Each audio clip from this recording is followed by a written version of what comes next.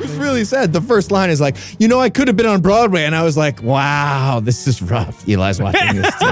It's fine. It's fine. It's fine. I don't sing. Noah, you were introducing another scene. You were doing an important... So pick up the pace, Noah, if you don't mind. Fuck. Jesus, keep it moving. So, yeah. Keith, we have to fire Noah.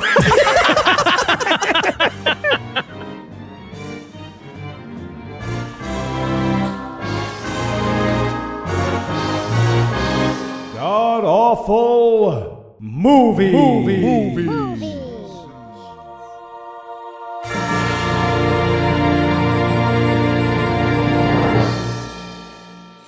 Welcome back to the GAMcast, where each week we sample another selection from Christian cinema because of our deep psychological need for you to like us. I'm your host, Noah Lugeons, and sitting 700 miles to my immediate left is my good friend Heath Enright. Heath, welcome back. Unwatchable. Yeah. Unwatchable. Sure was. Can we do the glargo blab again instead? I feel so bad that you missed that one. But no, unfortunately, we have to move on. But before we do, I have to also introduce that dude sitting 900 miles to my northeast. He is my bad friend, Eli Vosnick. Eli, how are you this fine afternoon, sir? Better than this movie, Noah. Better than this movie. One would have to be. One would have to be. Lowest bar to clear. So tell us, Heath, what will we be breaking down today? We watched Church People, produced by Mike Lindell. It's the story of Joey Fatone of NSYNC having a psychotic break next to a Christian movie produced by Mike Lindell. And they just worked it the fuck in. They were like, yep, they did. He's in the movie now. There we go. Yes. Yep. I think he's actually in a psychosexual fugue state, Joey Fatone, in real life. Yeah. It's possible. And Eli, how bad was this movie? Well, if you love the moment when a YouTuber opens their OnlyFans page, but you wish it was less self-aware and a little more sad, you will love this movie. Yeah, so this movie is like written and starring some jackass hack Christian comedian, right? And it's one of those movies where it's like, it's surprisingly well lit and the cinematography is basically competent and the sound is basically competent, and you're just blown away by the fact that it's still this bad, right? You know what this is? This is the Christian movie version of when I tell people I'm a podcaster and they're like, oh, for a living? And I'm like, yeah, for a living. Like, the fact that this movie got made is the surprise other people feel when I say I survived via podcasting. Right. Like when he tells people that, like, yeah, no, they're making my movie. Yeah. Your movie. Because I read that. All right, so is there anything you guys want to nominate this one for being the best at being the worst at? Yeah, I mean, I already mentioned Mike Lindell and Joey Fatone, so I'm going to go with Stephen Baldwin, best worst. Yeah! Stephen fucking Baldwin, and another one is in it for a second too, but Stephen Baldwin, I hate this guy so fucking much. He lives in my hometown, like 10 minutes from the house where I grew up. Oh, does he? Yeah. Oh, he's your Justice Alito. God. The way that I struggle with Justice Alito. He sure the fuck is. I've actually like almost got arrested for some, never mind. But we're really just close. Yeah. And he owes my hometown so much fucking money. He like went bankrupt or he defaulted on his house. He owes like millions of dollars in taxes. Oh, really? Also, he started a ministry based on extreme sports. Yes, he fucking did. It's called Assault Tours, but like salt, because like past the salt is some bullshit religion thing. I don't know. It's spelled wrong. He did that. This movie is about don't do that, but they got him to be in it. Yep. And Assault Tours is in the movie. It's in the opening where they're doing the bike trick. Oh, that's actually Assault. That's his ministry. Yep. Yeah. Christ. Yes. Yeah. He's not aware that he's the fucking bad guy in the movie. Neither is everybody else in the movie. One other detail about Stephen Baldwin I have to mention. He has HM as a tattoo on his shoulder for Hannah Montana. For Hannah Montana. That's a real thing. Yep. And he did that because he talked with Miley Cyrus and he was like, I want to be on your show, Hannah Montana. She was like, okay, if you get a tattoo of me, I'll let you do it. So he did. And then she was like, yeah, still no, go fuck yourself. That's the best. I love her. So true story of when I first saw Stephen Baldwin in this movie, when he first appeared, I wrote down, oh, Stephen Baldwin is obviously the asshole rival character. And then I just realized that Stephen Baldwin just exudes asshole so much that that's not it at all, actually. It's not what he was going for. He's just such an asshole. He might be the Christ character of this movie. Yes, He's not exactly. sure. Here's the thing. This is my theory, okay? So there is a trope in movies that is called something like magical black person, right? I think that character was written as a magical black person, and they were doing the table read, and Stephen Baldwin was like, I can be that part. And they were like, oh, no, it's a trope. And he was like, I'm a black person. And they were like, don't start talking. Don't start talking, please. No. All right, Stephen Baldwin, you can do it. Yikes. All right, so I was going to go with best worst popping your own balloon. Right, okay, so this movie constantly creates moments of tension and then immediately undercuts them. Immediately says, no, actually, that is not tension. There's no tension in this movie still. Don't worry. Yeah. Don't worry with Grandma. It's insane. This movie refuses to have a plot at any given moment. So much so that it introduces a subplot to the film for no reason, but then defeats it in that scene. Yes. Right? Like it doesn't want to bother you. It might as well like kick its feet into the carpet and gently back out of the room with its various plots. The movie eats itself like an Ouroboros of plots. Right. It's so bad. Yes. And of course, I'm going to take the easy one. I'm going to go with best worst, running from a problem of your own creation. Because look, this movie is about the fact that you cannot sell Christianity with the gospel. And a reminder, the gospel is when you die, if you believed in Jesus, you get to go to heaven and sit by the right hand of God forever and ever. And that is such unimaginably, unconvincingly true horseshit that everyone rides on extreme bicycles and dresses up like the Penguin and has a Batman version of the gospel. Yep. And this movie talks about that without ever once pointing out that the state of the universe as they believe it is not interesting enough to hold the attention of 13-year-olds whose parents are already that religion. Right. Yeah, it's funny because this movie is self-aware, but it doesn't seem to be aware of how self-aware it is. It rides a fine line and falls the fuck off. All right. Well, I'll tell you what, we've got a lot of other people's work drama to talk about, so we're going to take a minute for ourselves before we do that. But we'll be back in a minute with all the nearly plotless ramblings that are church people. Yeah, the breaks this week are going to be self-care breaks for us. Right, yes. Union mandated. I'm going to need an entire spa day before we come back and do the rest of these. This episode is sponsored by BetterHelp. Hey folks, we just got back from American Atheists Annual Convention, and I learned a lot while I was there, but foremost of the things I learned was how important it is to pay attention to your social battery. What's the right amount of socializing for you? How do you recharge? How do you know when it's time to recharge? Well, therapy can give you the self-awareness to build a social life that doesn't drain your battery. It can help you learn positive coping strategies and how to set boundaries so you avoid the situation I spent half the weekend in, where you just want to yell, "Leave me alone," and storm out of the room. And if you're thinking of starting therapy, give BetterHelp a try. It's entirely online, designed to be convenient, flexible, and suited to your schedule. Just fill out a brief questionnaire to get matched with a licensed therapist and switch therapists anytime for no additional charge. Find your social sweet spot with BetterHelp. Visit BetterHelp.com/awful today to get 10% off your first month. That's BetterHelp, HELP.com/awful. BetterHelp, because social anxiety doesn't have to mean being antisocial. Okay, everyone, look, I know there's been some confusion. Craig was told that he would get to make a wacky comedy about a pastor learning that the gospel is enough. Promised. I was promised that, y'all. Yeah, and Alan was told he would get to make a heartwarming movie about a guy reuniting with the daughter he gave away for adoption. Thank you. Yes. And Joey Fatone is here. Thank you. Because you were a singer, Joey, yes. A good singer. So, look, why don't we just sort of swoosh all of this into one movie? But won't that be like indecipherable nonsense at that point? Yeah, with like wild shifts in tone. I mean, yeah, it was always going to be a Christian movie. Right. Yeah, that's fair. Okay. Sure. I agree. Joey, shut the fuck up. Don't yell at Joey Fatone. Fine. I'm sorry. Warning. Okay. And we're back for the breakdown, and we're going to open up on a logo that, while not the least expensive we've ever seen, is so bereft of creativity that it still manages to be the cheapest, right? Yeah. How excited were you guys when you saw Mike Lindell Presents?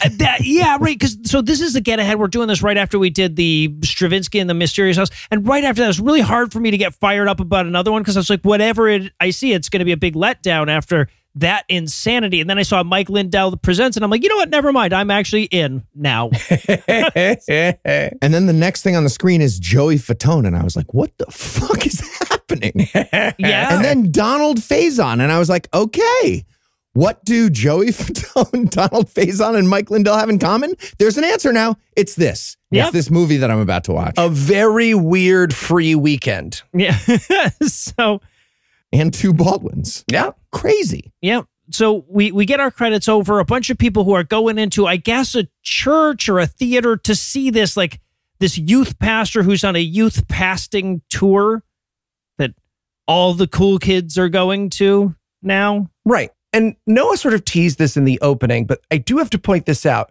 The guy who made this movie and is the star of the movie does this. Mm-hmm. So it's a very strange plot for a movie, right? It would be like if Joey Fatone was in a movie about a washed up boy band member who would take any part in any movie he was offered. Like he doesn't get the thing. Who wrote this movie and why did he agree to be it? Because he can't have written it because then he went right back on the road and was like, more of this, I guess. So I'm very confused. I'm very confused by who was self-aware of whomst in this particular arrangement. To be clear, Joey Fatone is in the movie you just described. It's this movie that we're about to talk about. Yeah, it is. Yep, exactly.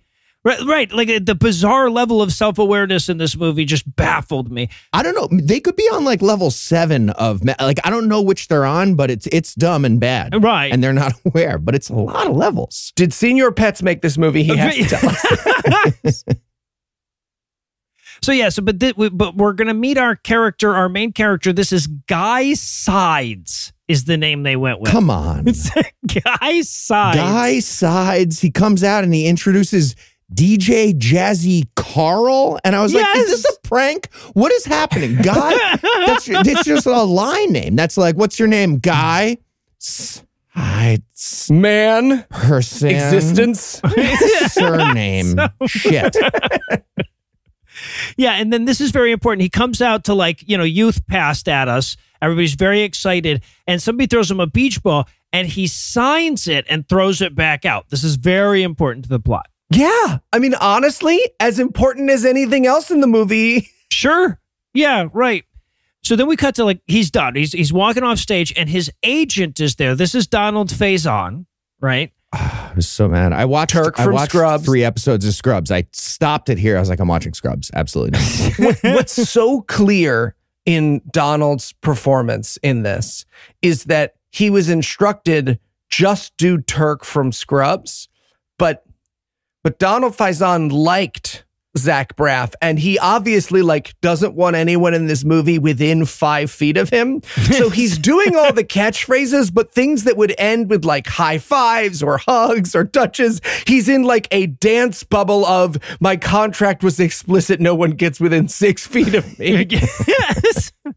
But there's this great conversation where basically, Donald Faison's going hey, yeah, we're making a lot of money with this tour. And the main character, Guy Sides, is like, yes, but it's really about, reaching people's souls with the gospel of Jesus Christ. And that's what I'm really here for, right? Which is hilarious because then we find out that they're 18 inches away from the people waiting to buy merch while they're having this conversation. I would like to start doing this. We occasionally go out and do meet and greets after live shows. I would like us to have a full volume conversation about our audiences before we step over without acknowledging it. Yeah, right. So yeah, and I do want to point out that our lines to get pictures after the shows are generally longer than these fictional lines that Thor wrote for himself. So. Yeah, well, we hire a lot more extras than they did because they hired 3. So good. They got fucking 9 extras, but they zoom out way too much, so you see an entirely empty room except for 9 extras being like, yeah, it's on it. There's only 9 of us, though. Sign mine again. No, don't say that. We can see you circling back into the line. You're all right. I'm wearing a mustache. So yeah, but we follow him along on his tour, right? Where he's in Dallas, he's in Memphis, he's in Kansas City. There's the last one was New York City, and I'm like, bullshit, just bullshit. Sure didn't. You sure didn't, man.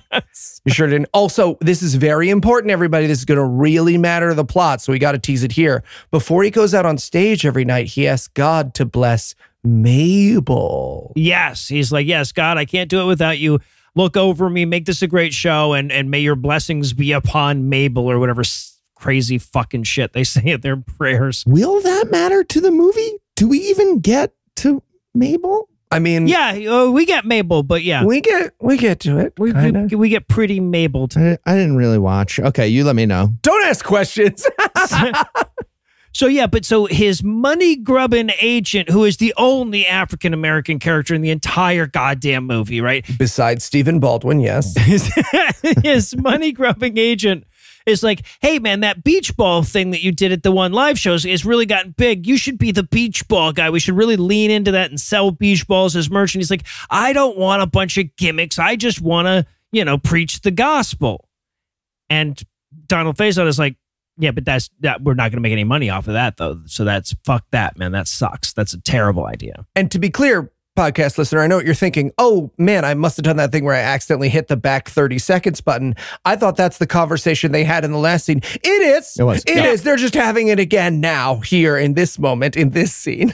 Oh, this movie was trying so hard to make the word count. There are entire plot lines that were clearly added to make the word count, right? Yeah. By the way, if you want to look up this actor, he's actually not an actor. He's a Christian comedian. Hell yeah, he is. His name's Thor Ramsey. No, the fuck it isn't. According to his own personal site, he is the nationally known Christian comedian. Oh, well. Thor Ramsey. In that case. I put a picture in there for you. Eli, you okay? Yes. Yeah, it is truly a hostile work environment situation that he has put this in our notes, listener. By the way, he has several specials, in case you're wondering. They're called Thou Shalt Laugh, 1, 2, and 3, and How I Met My Father. Cool. Oh, interesting. Get it? Because it's Jesus. Because God is God's Father. Yep. Also, yeah, his soul patch is a big OSHA violation, I would say. Like, I apologize for the safety thing. For sure, yeah. So not only does he have the soul patch, but he's wearing these like rounded, ever so slightly purple tinted glasses. It's just too fucking much, yeah. That's definitely his author photo. He was like, and there are times where I'm serious, where my walk wasn't as easy. Yeah, that's it. Name an author that's not your name. Me. Guy. Shit. Dr. Seuss. Author. Fuck. Jew. So we cut to him. He's signing merch and stuff after one of his shows, and somebody has a beach ball. And he's like, hey, could you sign my beach ball? And he's like, why are we talking about this instead of Jesus dying on the cross? And the guy's like, because I've heard of fucking Jesus dying on the cross, man. It's so good. He defeats the entire fucking thing. He's like, shouldn't we be focusing on the gospel? And the guy's like, I'm already a Christian. And he's like, oh, right. That's why we make it entertaining, because we are all bought in, but we want you to attend and give us 10% of your income. Yeah, right. Yes. There aren't 89 more minutes of movie, are there? Because that would be embarrassing.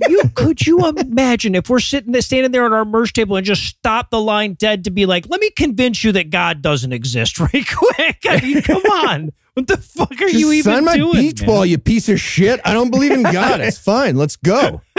There's 9 people in this line. So yeah, so then we cut to his boss. This is we're going to meet Pastor Skip, who's the cool megachurch pastor that he works for.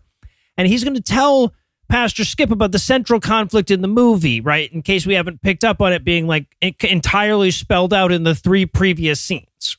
Yeah. Also, just for anyone who's following along, because I was very confused until like 4 seconds before the end of the movie, Pastor Skip is supposed to be a bad guy, but like a bad guy, not just confused or misguided. He's supposed to be the villain of the film, which I don't understand until he does something way villainous towards the end, because in the beginning, he's just a guy who rides around on scooters and wears a tie-dye t-shirt. Right. Yeah, exactly. He's just a better pastor than other pastors who made this movie jealously about pastors who do well and get attention. For sure. Yeah, right. Exactly. He's supposed to represent the megachurch pastor that's sold out to, but not that much, right? Because he's still supposed to be motivated by his love for Jesus. Again, the movie like is self-aware, but it's not self-aware enough to actually say what the problem is, right? Also, and this is worth pointing out, this isn't what a pastor who is sold out is like, right? Fucking Joel Osteen and the guy who thinks airplanes are tubes full of demons, right? Those guys, they're all in suits and they're all prosperity ministers, right? Right. There aren't a bunch of like hip, jazzy, cool pastors corrupting the gospel. There are a bunch of fucking monetary vampires convincing your grandma to give her their life savings. This movie is attacking a straw man that barely exists, and when it does, it's a slightly less harmful version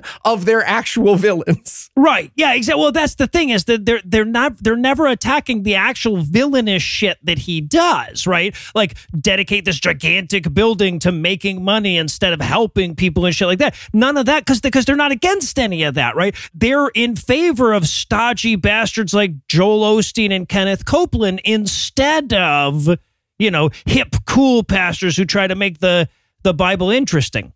So, but basically, Guy is saying, Pastor Skip, I don't want to do this anymore. I want to just return to the simple days of just preaching the gospel. And the Pastor Skip is too busy trying to decide what superhero outfit to go on stage for this sermon to pay attention to it. Boss pastor's like, you can't quit. There would be fucking consequences. I really thought I could name a consequence of a pastor quitting their job. I couldn't in my movie. I don't know. Fuck. Also, I just want to throw this out there that this will be the first of truly dozens of scenes where Guy quits his job, leaves his job, resigns, lets go. And I point that out because the end of the movie is going to try and make that a moment of tension. But just a reminder, here in the very first scene between Guy Sides and Pastor Skip, he tries to quit his job. Yes.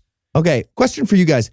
How long was this scene? Was it like, because I feel like I wasn't paying, I couldn't not look at the Mike Lindell bobblehead for, I'm going to guess, it was like very distracting. 15, 20 minutes. I was just staring at a Mike Lindell bobblehead. Then I found one online and I bought it. And then I was like, oh, sure. I'm going to spend the next several years bothering My Pillow about returns and refunds constantly. This is going to be their nightmare. Every day I'm going to do this. They had to sell all their phones. They don't take calls anymore. Yeah, right. So yeah, speaking of which, right, this is the moment where he's like, what you need is a good nap. And I shit you not, he takes out a My Pillow from the My Pillow box and he says, try a My Pillow. It'll be the most comfortable nap you've ever taken. Come on. I'm looking at it's visibly uncomfortable. He takes it out and I was like, your neck would be at a 60-degree angle. Yeah. That would be such an uncomfortable, lumpy-ass fucking pillow.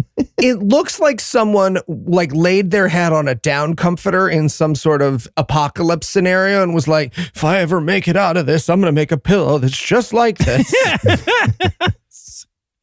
All right, but Guy says, I quit. He goes to storm out, and he's on his way out. Everybody's like, oh, we need you to sign these beach balls. And he stabs him with a pen because he's so sick and tired of the beach balls. I love that he failed at stabbing one of the beach balls. He did. So good. There were no takes. There were no takes where he successfully popped all the beach balls. Think about that. It was like a Proud Boy trying to rip the sign. It was so good. Yes. Yep. So he storms past them, and this is where he runs into Stephen Baldwin dressed as fucking Orville Redenbacher at a disco. Yeah, no, the what I think happened is they were like pitching this character to Donald Faison, and he was like, if you try and dress me that way, I'm going to flush your head down the toilet. And they were like, no, this is for Stephen Baldwin's character. Yeah, right. So, but Stephen Baldwin is going to be, as Heath already alluded to, the Christ character in this film, right? He's just going to magically show up with wisdom now and again, starting here, right? Guy's about to leave, and he's like, well, you know, the children will sure be disappointed to lose their youth pastor. And he's like, you're right. And he turns around to be a youth pastor anyway. Yeah, at one point he turns to Chad and he goes, Chad, why are you here? And I wanted him so badly to be like, well, Alec really carried us with him in the late 80s, and I'm just kind of running on that steam, you know what I'm saying? Oh, no, that wasn't the question. Why are you in the movie? Oh, actually, I owe a bunch of money to Heath's hometown. And, Alec really carried us with him. So, yeah, and then the pastor comes out on the Segway because he's wacky. He does wacky stuff. And then we get this drone shot of this insanely big church, right? This insanely big, wow, how many homeless people could we fit in here church? Yeah. And we see, like, I guess the service is starting. Chad, Stephen Baldwin's character's greeting people at the door. We cut on into the church. There's bicycle tricks. There's people doing BMX backflips behind the pastor. Right. Right. And that's special thanks to Salt. Yeah, to Assault Tours. This is supposed to be bad. The movie's saying it's bad. And they were like, Steven, I heard you have like a perfect evil thing for us to put in it. And he's like, yeah, I got you. I started that company. Wait, we can't suggest that. He'll be insulted that we use him as the bad example. I promise you, Stephen Baldwin does not have the thought. He's 3 feet away from us right now. He's just nodding in the Buddy, you counting your thumbs again? Almost got him. You sure do, bud. You sure do. We're going to use your bike guys that you named Assault. Yes. And then the pastor, I guess he's going to get a tattoo live on stage. He said, I said if we broke attendance records, I would get a tattoo live on stage. So he's going to do that, right? He's a bad pastor, I guess. So, and we're going to contrast this with a quick shot of Guy being a youth pastor and being much more down to earth and grounded in the Gospels and everything. And I only really bring that scene up because that's where we meet Blaze, who's going to play like one of his kids in youth group. Oh, man, this poor young man. And I mean the actor. I mean this actor, right? Because he was obviously the most gifted kid in his Christian school drama club. And they were like, you're going to be in a movie with Thor fucking whatever his last name is. And he called it, oh my God, I'm going to Hollywood. You mean the nationally known Christian comedian Thor Ramsey? I'm going to bring my beach ball collection. It's going to be the best. But then we get Guy and Pastor Skip. They're leaving the church at the end of a long day of work, right? And this is where we shoehorn in the fact that Pastor Skip's missionary daughter is going to come home from Moldova and is single now. Perhaps there will be a love interest. And Guy is even like, I don't know if I really need a love interest this early in the movie. And Skip says, no, that's okay. I was actually thinking of hooking her up with Tino. And this is where we're going to meet Joey Fatone's character, right? The humorously arrogant singer in the church band. Okay, let's just talk about it. Let's talk about a couple things. Let's be brave. Hold my hands. Carefully. Hold my hands. Everyone hold my hands. I'm a giant NSYNC fan. Be careful. I know you are. I know you are. Here's what I would say. As a large-bodied man, if my name very easily became Joey Fat One, I would be very concerned with my physical health and would take care to it. I think he has like something titled Joey Fat One. He does. Okay, well there you go. See, he knows. He knows. Yeah. Oh, he certainly knows. Yes. Item 2 on the schedule that we need to discuss is the bit that they have Joey Fatone do as he sings, right? But they just do that same bit like 9 times in the movie. He never does anything but that possible bit. Yeah, it's so fucking bad. Yeah. By the way, Joey Fatone doing a tour with AJ from Backstreet Boys, getting it all mixed up, right? I feel like you already had that window open. I feel like you already had that. I feel like that's a Google alert situation and has nothing to do with our jobs right now in this moment. This is important. Apropos of something, it's important. It's important. Link in the show notes. So we meet him briefly. We realize he's going to be what we get instead of comic relief for this film. And then we go to Guy's office. He's sitting there. He's just hating life. When suddenly that kid Blaze stops by to ask if he's allowed to fuck mannequins. This scene rules. Who snuck this scene into this movie?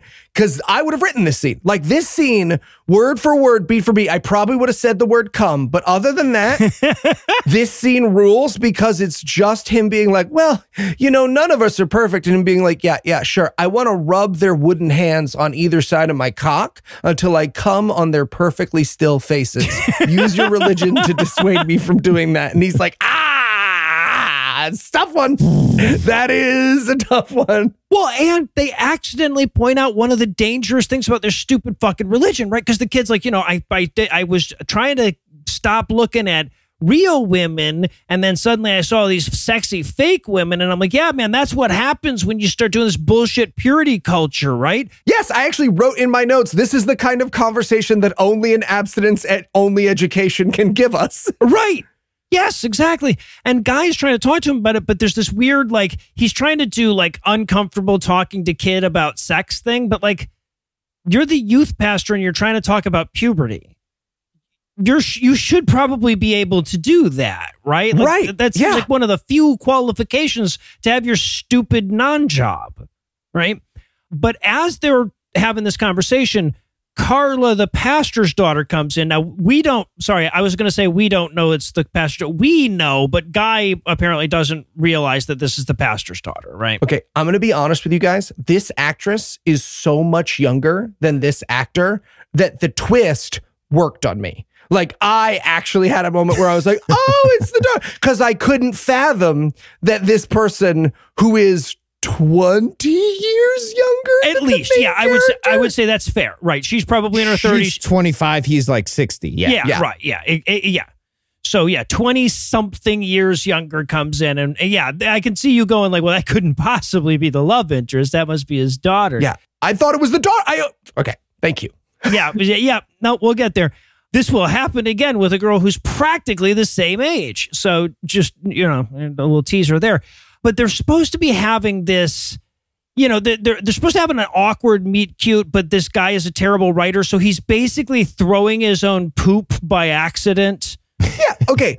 So again, here's the comedy bit he pitched, and then we'll talk about the execution. The comedy bit he pitched is she signs up to be a volunteer, but he wouldn't be allowed to date her, so he doesn't accept her application. But instead, she's just like, I'm here to be a volunteer. And he's like, fuck you. No. Wait, no. Yes. I'm sorry. At one point, Blaze pops into frame and goes, I hate this scene. And I was like, hey, yes, hey, stay on your side of the screen, Blaze. Right. No, he's like, he keeps having these lines that are, again, supposed to be the movie being self-aware, but they're just too self-aware. He's like, this scene is weird and poorly written. So, you guys are being weird, and I'm fucking a mannequin right next to you. Right You're now. being weird. Right now. I have a mannequin hand inside my pants, cupping my balls at all times. Way less problematic than you. Stop me. Right now. Right. Try to stop me. You can't. So yeah, there's this bit where like she's filling out a form to be a volunteer, and he realizes he can't date her if she's a volunteer, so he throws her form away. While she's filling it out, he just pulls it away and crumbles it up and throws it away. Yeah, the movie, we don't have her name yet because they didn't write her having a name yet. And then he physically fails the Bechdel test again by like crumpling up paper and throwing it away. It takes forever. Yeah. So she leaves, apparently finding this quite charming. And then Blaze grabs the paper out of the trash, and we find out that she's the pastor's daughter, Carla. Yeah. So, okay. So then we cut to Tino and the band practicing. This is the scene where Pastor Skip's going to introduce Joey Fatone to his daughter, like, sexily. Yeah. And again, like, it sucks because they just have him do this scene over and over again. So in this scene, he's like, oh, it's my daughter. And he's like, bear boy band singing. And she's like, ew, fucking gross. And he's like, all right, I'll see you at the next scene. Yeah, I'm going to do this again, over and over again for the rest of the fucking movie. Fuck you. I was in sync. I fucked people so much hotter than you. What? Nothing? Nothing? Yeah, but she's not interested in him. I wrote in my notes at this point, the ads are such a welcome relief in this film. Yeah, this baby's a freebie on Prime. Yeah. Every time an ad break came up, I was like, oh, this was 3.5 minutes. Nice. I longed for them because Freebie is also, it's like 97 ads in each break. Yeah. So I was like, oh, good. I'm going to get a soda and take 3 shits. Yeah, right. So then we get, once again, them accidentally highlighting how embarrassingly large this church is. We get this scene where I guess Pastor Skip is taking his golf cart out into the parking lot to wherever Carla's parked because the fucking place is too big to walk through the parking lot of. And they're having a conversation about why it is that she doesn't want to fuck Joey Fatone. And the conversation, I just have to point this out, takes a weird right turn into, I feel abandoned by you because you spent so much time being a pastor rather than being my dad. And he's like, the movie's not about that. And she's like, yeah, no, fair. The movie's not about that. And they like never talk about it again. Yeah, this is the first popping of their own balloon. She's like, well, you know, I felt like as a child, you ignored me for this church. And he's like, but I didn't, though. And she's like, that's a great point. I hadn't thought about it like that. And that's it. That's it. Balloon popped. So, and then he's like, he drops her off at her car and he's like, will you at least consider fucking Joey Fatone? And she's like, do you have like a romantic interest in him that you're not allowed to pursue because your worldview doesn't allow you to express your true desires? He's like, no, it's not. Can we go to a break? Can Noah call for a break? I don't know. Did he win over our hearts with bye, bye, bye? I think so. I don't even know. I'm a 98 degrees guy. I don't even know what you mean. Yeah, it's stupid. This poster is ironic. It's on your ceiling. Why are mannequin hands hanging from it? Doesn't matter. I had extras. The wall was full. All right. Do you guys think, wait, no, this is important. Don't cut to commercial. Do you guys think it's weird to jerk yourself off with mannequin hands? Because I did a bit about it. All right. Well, the closest thing we have to stakes is who's going to fuck Joey at this point. We're not going to get a hell of a lot better than that. So we've earned another break. Consideration. It's not, thank you, Heath. So back up here. It's just, you know. He can't cost to the commercial break. We'll be back in a minute. I can cut whatever I want. I'm doing the edit. We'll be back in a minute with even more. What about the feet? Church people. Hey, Noah. What's up with the spear, scuba suit, and hang glider? I'm canceling subscriptions, Lucinda. And here I am feeling like my question is still unanswered. Well, then clearly you haven't canceled subscriptions in a while. These companies make it nearly impossible to figure out how to stop giving them money. The last time I had to cancel a streaming service, I had to descend into a dark cave, solve 3 riddles, and swap out an idol with a similarly weighted bag of sand.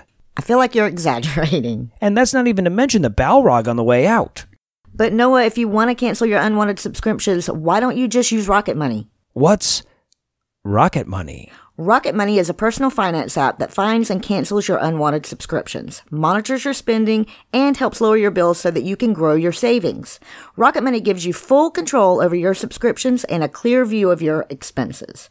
You can see all of your subscriptions in one place, and if you see something you don't want or forgot you even signed up for, Rocket Money can help you cancel it with a few taps.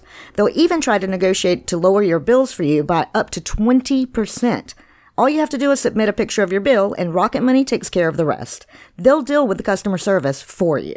So I won't need my spear? I hope you don't need it one way or the other. Well, how do you break through customer service's phalanx? I use Rocket Money. Rocket Money has over 5 million users and has saved a total of $500 million in canceled subscriptions, saving members up to $740 a year when using all of the app's features. All right, Lucinda, I'm sold. How do I sign up? Stop wasting money on things you don't use. Cancel your unwanted subscriptions by going to rocketmoney.com/awfulmovies. That's rocketmoney.com/awfulmovies. rocketmoney.com/awfulmovies. Okay, so they fire the rocket into the phalanx? There is no actual rocket, Noah. Oh. From the makers of Church People and way more movies than they'd like to admit. Wow, a brand new church building. It's huge. Comes a movie with just a little too much self-awareness. I mean, you could house hundreds of people in here. It even has a kitchen. But we're using it to pray. Right. This summer, oops, we're the bad guys. It's probably fine. Yeah, it's fine. A lot of space. Lot of space. Right? So much space. Space. And we're back for more of this shit. We're going to rejoin the action with Guy showing up for a meeting with Pastor Skip, So we didn't mention this earlier because everything in this movie is boring and why bring up anything. But earlier he was trying to think of a big gimmick for his Easter sermon, and he's finally come up with a great idea, right? Skip comes into the office and he's like, Skip, we're going to have ourselves a crucifixion. Yeah, a real one. Yeah, well, yeah. And Guy has to go like, oh, you mean a passion play, right? Because it's so hard to think of an idea that's too over the top for Christianity that they have to explain that, no, this is like a more over the top version of the thing that we already do that's so goddamn over the top and ridiculous. And then he's like, what, you mean like they do in Mexico and the Philippines? Because it's literally impossible to think of an idea that's too over the top for all of Christianity, right? Apparently. That's so funny. What's so funny about it, too, is that they have to be like, yeah, I mean, God probably doesn't like that. It's like, really? I heard that people in Mexico and the Philippines are actually like way more devout. No. Yeah. No. It's like a really important scene in the Bible. Like they make a big deal. No, God wouldn't like it. Right. But I want to do it anyways. So yeah, Guy is like, no, that would be a mockery of the gospel. And Skip's like, it's an homage. And I'm like, neither of you are correct, but sure. Okay. I have a question about this scene because in the middle of this scene, they're like having this scene. It's boring. Oh, we should do it. No, I don't want to. Right. He stops for a water break and the music goes, yeah, so like he's gonna fuck the water bottle when he gets over there. And then they continue the scene and it's never acknowledged or comes back in any way. I don't necessarily need you guys to tell me why it happened. I just need to know you saw it too. You need to validate that it did happen. I was thinking that the water was going to be held by a mannequin somehow and it would turn into a sexual situation based on the music. Ooh, right? Sure. Yeah. But now, yeah, but that's the key is that they're trying to talk Guy into being the one who's crucified, right? Because the pastor had the idea to crucify some other dude. And like, look, it would have been really easy for them to have him say, like, I can't do it because of my heart condition or whatever or something like that. But they never do. So he's just like, I don't want, because that would hurt. I don't want to do it. But Guy is like, no, I don't want all these gimmicks. I think the gospel's enough. And I wrote my notes, well, clearly it isn't because all the unsuccessful churches had that too, right? Right. The reason your church is giant and successful is because of the shenanigans. You know, it's fine. It's fine. Right, yeah. So Guy leaves. They're all mad because they wanted him to be crucified because nobody else will take the job. On his way out, he runs into Carla, who is also against the crucifixion idea and will be his sidekick now for the rest of the movie for reasons that we don't establish. In complete opposition to the first scene they had together, right? The first scene was like, I don't know if these two can get along. And they're like, never mind, we get along and we're fine. We're basically romantic interests for the rest of the movie because we agree on this one point. Yes. Yeah, exactly. Again, way to puncture your own fucking balloon. All of that work, that's clumsy ass work you did to try to drive a wedge between them is just completely undone, apparently off screen or with a wink or something at this point. Yeah. So, but apparently she's going to go help him do youth pastor shit, right? They go out to the van, all the kids are out there, and they're going to go like minister to people at the homeless shelter. Yeah, we don't actually get that scene because this movie could only use this mega church and this van. Yeah, right. And they don't actually do any of that fucking helping the homeless people shit. They were shoot. They're not going to get any footage of that. Well, right, and that's the thing too, is that like that's the movie accidentally underscoring the opposite of the point they're trying to make, which is that like obviously we as an audience don't give a shit about the actual Jesus-y shit. It's the gimmicky stuff around that we're here for, right? Okay, so I want to talk about the almost kiss moment in this scene, right? So she is telling him that when she was in his youth group, awesome, that he had a really big influence on her, and that was why she went to Moldova to be a minister. And then he leans in to kind of sort of kiss her, but then chickens out at the last second. Right. Which is emphasized to us because the other characters, the children in the van, go, oh man, that was your chance to kiss her. Yes. Why? Why was her talking about her experience as a missionary in Moldova this 40-year-old, this man who is 20 years older than her's chance to kiss her? Right. Yes, exactly. Other than the fact that like you're obviously the male lead and I'm obviously the female lead, there is no reason. There's all the reason in the world for him not to, since he was her fucking youth pastor. She's talking about her experience as a mission. Is that a hot moment for Are Christians like, oh, yeah. Oh, tell me about all the sure. dead baby. Oh, yeah? I feel like you're joking, but it's definitely that, right? Oh, wrong podcast. This cast does not know. Well, missionary is a fuck word. So there you go. Possibly. I feel like the movie was fully aware that he's like 60 years old and she's 25 and they had to do something here too. So they have that exchange where he's like, you aged. And she's like, what are you are you serious? Really? Touch your toes right now. Fuck, you're a fucking Christian comedian, first of all. Go fuck yourself. Nationally known. Also, you have old neck. Look at your neck. It's old Look at your neck. You can't get a neck lift. You can, but you've chosen not to. Baseball glove with a rash. That's your neck. You look like Joe Biden's elbow. So, so they almost have their kiss, and then he's just like, oh, but you were engaged to somebody, so fuck you. And she's like, really? And he's like, yeah, I guess we're blowing that balloon back up after we popped it. And she's like, that's so weird. Why would we which you could have just rewrote the scene. I think this actress was just like, I'm not kissing them. Yeah, right, because they never do they? They sure I'm don't. caught on the neck. I can't even do it. That's what it is. She got stuck in a flap during the first take, and oh yeah, the Gobgo flab was like, hey, that's fucking dangerous. You guys got to be careful. And they were like, thank you. Globgo Glab is an intimacy coordinator these days. Not a lot of people know that. Right. Well, yep. So he had to do something after the cursed scene. So yeah, so he's angrily pulling out in the van. He's like, let's go to the homeless shelter. I don't want to fight with you anymore. Now, up until then, they've been talking about how they're going to talk Pastor Skip out of doing this crucifixion thing they want to do. Doing a literal crucifixion. That's the plot for the rest of the movie. That is the plot of the movie now. That is the plot of the film, yes.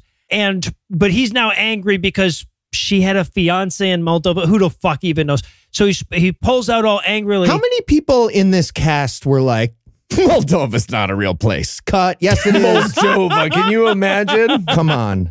So I would like to challenge any of them to name which continent, right? Let's say, okay, you got a 1 in 7. So, okay. I don't think they would name a continent somehow. Yeah, I don't think I was going to say. I feel 1 like in 7 they'd be is like being Narnia, nice. South Narnia. France. All right, but yeah, but he's angrily pulling out in the van, and damn it if he doesn't run into Tino's car. That's Joey Fatone's character. He runs into Joey Fatone's car, and of course it's a Tesla because that character's supposed to be an asshole that we don't like, I guess. The things they have chosen to make unlikable in this movie are baffling to me. It's like, we don't like electric vehicles. Because so far, 2 of the villains have had a scooter and a Tesla. I think they're just scared of non-gas powered moving things. I think that's exactly right. But during the conversation that he has with Joey Fatone after their little fender bender, somebody brings up insurance, and he's like, aha, insurance. I've got an idea on how we can stop the crucifixion now. We get the insurance guy involved, right? Yeah. That's the level this plot is stooping to. They're now going to go speak to their insurance representative. And it's not like there's a bit that goes with it, right? Like if we were stuck with, is there a bit? Tell me the bit. I'd say the bit is called anti-Semitism. Probably. Maybe you've heard of a little bit called I Don't Have Any Mints. Huh? Oh, I had forgotten about that. No, there was a bit with the mints. No. Give us the intro to this because this is solid. I just want I want everyone to capture it at home because we like to give credit where credit's due. So he's there, right, and they're talking about the plot, and then he's like, "Oh wait, I'm all out of mints." Sorry, I know what's gonna happen. Go ahead. And then he's like, "Oh, I'll get you some mints." That's it. That's this scene. Mr. X. What? It's so fucking dumb. And if you don't think they're calling back those mints. Oh, yeah. No, I'm not going to tell you, but they might. They might. Those mints are the senior pets of this movie, let me tell you. Yeah. Oh, absolutely. So, yeah, no, but that's how this scene opens. He's sitting there with the insurance guy, and the insurance guy goes, I am shocked and appalled. I've run out of mints. And it's like, oh, see, because we thought he was shocked and appalled at the crucifix. That's what we're settling for in terms of humor. Got him. In this fucking film. We also cut to, so I guess Carla's job was to talk Joey Fatone into talking Pastor Skip out of doing the crucifixion too, right? So we cut over from the insurance guy to her trying to initiate that conversation, but she can't because he keeps singing to her. That's his bit, right? Just improvised singing from Joey Fatone. Right. But again, like, we cannot possibly emphasize how long these scenes are, right? They're not 3 beats or 5 beats. They do it like 6 or 7 times. And again, the interaction is always the same. It's always sweet, poor Joey Fatone being like, you are so beautiful. And her being like, fuck you. And he's like, Yes, yeah, right. I don't get it. Yeah. Yeah. And every time they could have done like 13 beats and I would have been laughing, but they chop it. Right, They just yeah, go into it's Saw not where she's enough tied of to a it. chair and he's singing. There we go. We're finding This it. is how we're doing our vows, by the way, improvised singing. Yes. Nice. By we, he means me and him, by the way. I mean, me and Joey Fatone and Yeah. maybe Anne. Obviously. See if she plays her cards right. So Joey Fatone is like, Did she break and rebuild our hearts in 1997? No, I don't think she fucking did. I hope I got those years right. I have no idea when music things happened. Ballpark. Thank you. So, Also, Anne did that too. You don't know. All right. it's entirely possible. She was a heartbreaker in 19. I don't know what I'm talking about. I had to do math for a second. I was like, no, she was an adult. She was an adult. Just Grown up. It's fine. It's cool. So yeah, but he's like, well, you can go, you can chat with me, but you have to help me run this errand. And then we cut to them at a romantic restaurant together. That was the errand. He tricked her into a date. Yeah. And to give you an idea how bad they are at writing comedy here, they have an awkward silence. Right? That's one of the bits. We just watch them not talk for a few minutes. Yeah. I thought I had accidentally paused the movie, but no. Yeah. no. Doesn't work as a joke. Miles Davis of humor right there. It's the jokes they don't make in this. Right. Yeah, exactly. But he explains he could have been on Broadway if only he'd learned to tap dance. Or no, I'm sorry. He decided to do Jesus stuff instead. Right. He decided to be a podcaster instead. Yeah, exactly. It was really sad. The first line is like, I could have been on Broadway. And I was like, wow, this is rough. Eli's watching this too. It's fine. It's fine. It's fine. I don't sing. I'm different than this character in I ways also I can name. built people up and broke their hearts in 1990. You don't know. Anna wasn't displeased. Noah, you were introducing another scene. You were doing an important. So if you pick up the pace, Noah, if you don't mind. Fuck. Jesus, keep it moving. So yeah, Keith, we have to fire Noah. So he sings to her, and we see that she's texting Guy, and she's like, I'm in an emergency. Help me get out of this shitty accidental date with Joey Fatone.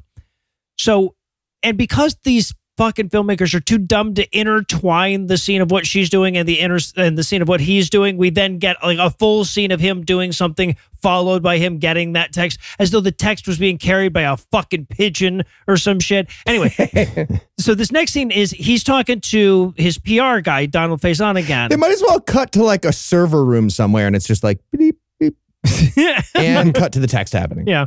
But Donald Faison loves the idea of him getting crucified. He thinks that would sell a lot of, books and put some asses and seats in his tours. Right? Yeah. This is also where Donald Faison explains that the church is whacked. And I just wrote in my notes, man, they hired Donald Faison to say this line and he said this line, but no one was happy about it. Right. Okay, I think this movie could secretly be a season of a reality show with Baldwin, Fatone, and Donald Faison in it, but they just don't know it. It's possible. Ooh, a remake okay. of... So you remember that show, The Jury, where they hired a bunch of the comedians and the guy thought he was on a real jury, but it was actually a fake jury? We do that, but it's a terrible Christian film. I like this There you go. idea. That's a great That's good idea, stuff, actually. yeah. That's good. Don't take... Hey, podcast listeners, don't take that. Don't... I might have to, don't. I might have to just excise Cut this it. part Yeah. from the show, so Thank you. hold on to this. Great. But, yeah. This is our $1 million idea. Good stuff. Yeah, but the PR guy is telling him, because now he's figured out Guy doesn't want to do it because he just wants to preach the gospel. And Donald Faison's character is like, well, so what you should do is you should go ahead and get crucified, and that would give you a platform to talk about why doing what you were doing is a bad idea. Spoiler alert, that is how the film is going to end. Right? That is the denouement they settle on. He's like, that's a stupid fucking idea. And he's like, it is a stupid idea. We really shouldn't end our movie with it. He's like, yeah, definitely wouldn't want to do that. He might as well look down and scribble that onto the end of the screenplay. Just like, oh, yeah. Also, apropos of nothing, I didn't just get a Google alert. There's a reunion of Scrubs that might be happening sometime soon Nice. with Donald Faison. Zach But Braff. yeah, that poor guy, he needs it. God, did you see his plastic surgery in the Super Bowl commercial? Nothing happens in this movie, Noah. Give this to me. So yeah, I'll do what I can. So, but then this is where Guy gets the text, right? That he has to go help Carla get out of her date with Joey Fatone. So we cut back to the date. He's now singing his order to the server, which I only bring up because if Eli ever successfully takes me to a restaurant, I'm totally doing this. I am totally going to sing the order like this. Joke's on you. I will do what I did to my sweet, sweet friend Matt Cook the other day and bring you to this diner where they sing after 6 p.m. because he was in the Christian hell. Okay. It was the best. By the way, Joey Fatone's line to sing here was carpaccio of beef. And he had no idea what that first noise was. And he sang gazpacho with beef because it was the he closest sure thing did, he yeah. could name that was a food word. It was mostly goldfish crackers on the NSYNC tour, to be fair. Yeah, so Guy, the youth pastor, shows up in the middle of their date and literally sits backwards in the chair. Yeah. Well, he's a youth pastor. He doesn't know how to sit normal Yeah, right, on chairs. right. To be Yeah, honest. I was wondering if he was ever going to get around to it, but he does it. He does it. If they sit normal, they just slide right out of it. It's just an impossible shape body. There's a great moment where they're like, what are you doing here? Because, of course, it makes no sense that he would know where they're having dinner because we saw the text she sent him. And he might as well be like, oh, no, it's a soundstage. I just walked Yeah. into this scene. There's nothing behind you. Yeah, but he's like, oh, yeah, and I need Carla's help to for an emergency thing, and then they leave. So this stupid-ass fucking movie couldn't even come up with a thing that he could pretend was happening. This is how bad this movie is, okay? The ending line is Joey Fatone goes, you know what they say about plans? That's it. That is it. That is the entire joke is I am talking. Yep. What do they say about plans? No, Like, we never moving find on. out. The We don't get that goal. Best laid plans of mice and men. Like, there's so many things you couldn't, I guess. I don't A know. lot of stuff that they say about plants. I bet he does that quote afterwards. Yeah. So yeah, but now I guess Guy is going to take her on a date, but he's cheap about it, so they're just eating fast food in his car. Right. And this is supposed to be like because she mentions it 9 times in the scene that he wrote for them. She's like, oh, I like this so much better than a fancy date where you don't get drunk and get in a fight with the valet guy because he brings you the car that you came in with. Yeah, no, there definitely is actually just sitting in your car eating fast food is a very good date, and anybody who complains about that is probably just an asshole. There's a very that vibe to it. Yeah. I was on board for this scene. Sure. So, and of course they're fucking nuts. So he prays over the food before they eat it. He's like, God bless this food and look after Mabel, in case everybody forgot about that from the beginning. Look after Mabel. Mabel, we will need to fill some time later in the film, so please remember that. Yeah, exactly. Right. And of course, this is where Carla says, hey, yeah, you as a youth pastor, you always used to pray for Mabel. Who is Mabel? And he's like, we're not going to reveal that just yet. Not till later in the movie. And the next day, Guy's in his office. It's time to knock down those pins we said. That big balloon that we just inflated about Mabel? We're going to pop that real quick. The Chekhov's gun never goes off into the hand of the person introducing it. This is a smart move. I like this. Yeah, right. Yeah, you don't expect it. So yeah, a quote-unquote teen girl comes in to see him. This actress cannot be 3 years younger than Carla, right? It's so awkward. She might as well be Carla's twin sister. So, yeah, but she comes in to see him, and he thinks that she's just there for some youth pasting, right? But she's actually his daughter, Mabel, but her actual name is Gretchen. Yeah, which is confusing and stupid. But Wait. Okay, I didn't understand what had happened here. You're saying he named her Mabel, but now her name is Gretchen? Yes. so he knocked the lady up. I had the assumption that he always thought they would name the child Mabel, but then they gave it away for adoption, and the adopted parents changed the name like a rescue dog. Yeah. But yeah, but what we're establishing here is that he got a chick pregnant while he was in pastor school or whatever. She said they were going to have the kid adopted, and he always assumed that she did. He gave his permission to adopt away the kid, but he named her Mabel in his mind and has always prayed for her and thought of her the whole time. And of all the conflicts in this movie, at no point does the daughter go, really? You didn't want to check on that whole adoption thing and see how it went? You were just like, yeah, no, I guess whatever you want to do, your baby, you know what I'm saying? All right, I'm going to go skateboard or whatever the fuck he was doing. Right. I also have to talk about this because this is such a beautiful thing, right? I am sure when this actress who plays Gretchen read the screenplay, she was like, oh, so this is a dad who like doesn't want to be part of his daughter's life. So I come in like angry and he learns to recognize what he did. But Guy Sides, this comedian, was like, no, I'm a chill, cool guy. Like, let's skateboard together. So she is playing one half of a very dramatic scene and he is trying to calm down a lady yelling at a Starbucks. It is a very odd acting choice combination between the two of them. Well, and once again, this movie cannot help but pop its bubble the instant that it blows it up, right? Because she's like, you know, hey, you're my father and you were never there for me. I like literally have never even met me and shit. And I'm a grown up now.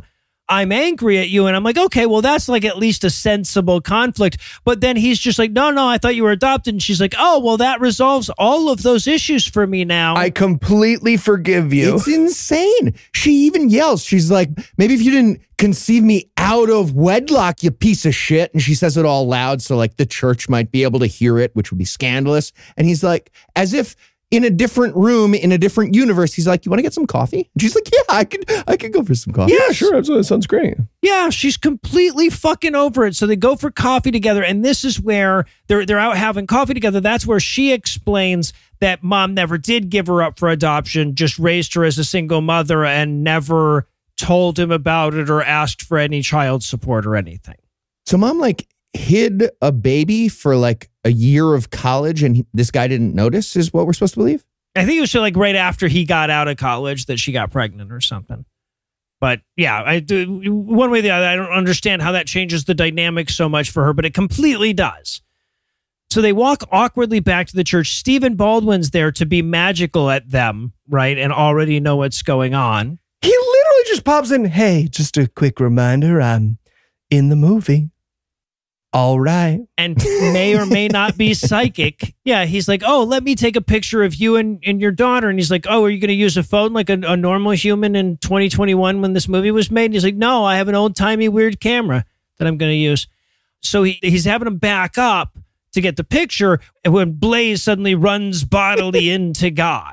Well, sort of. Blaze clearly was supposed to like smash into him kind of, but they did a take and Blaze like side tackled the shit out of him and everybody got hurt. Yeah. So they were like cut and they had like 3 days later, people healed and then Blaze has to do it again. So he like runs in hard and then he's just like, Gentle. Really? Sorry, it's all that experience I have from playing Tony in West Side Story at my Christian academy. I was told my performance was sinful and I was expelled for it.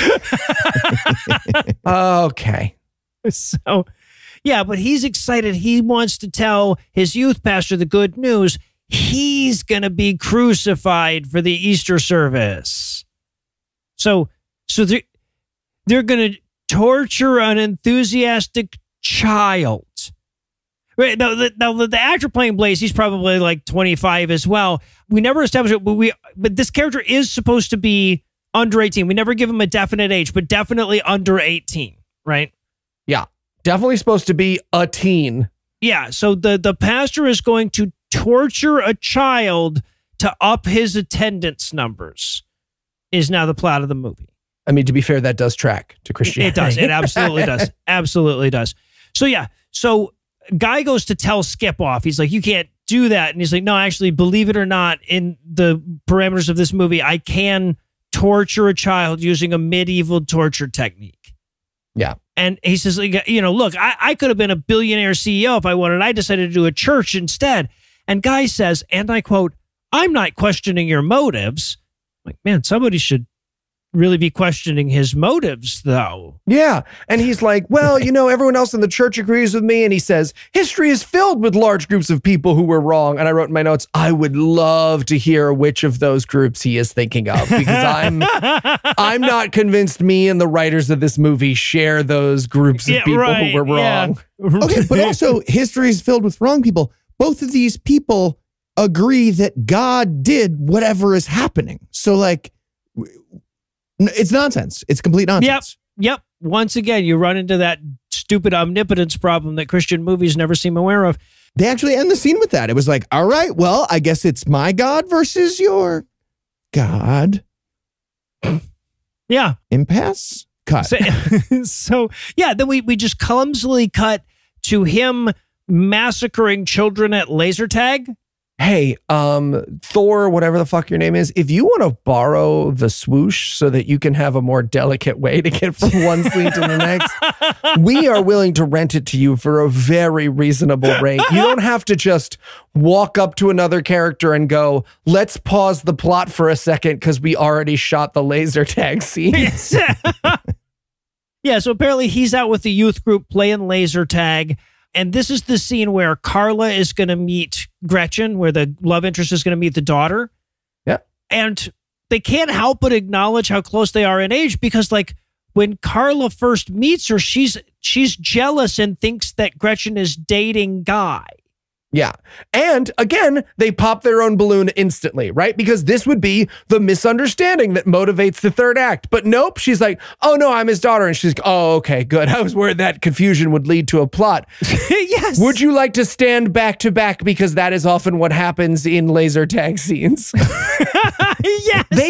They laser tag these children so well, they all fall on the ground? Yeah, that's not a thing that happens in laser tag. No, it's not. But I'm certain that most of this cast plays so much laser tag that they own bags and bags of their own laser tag gear, and they have people dying in it.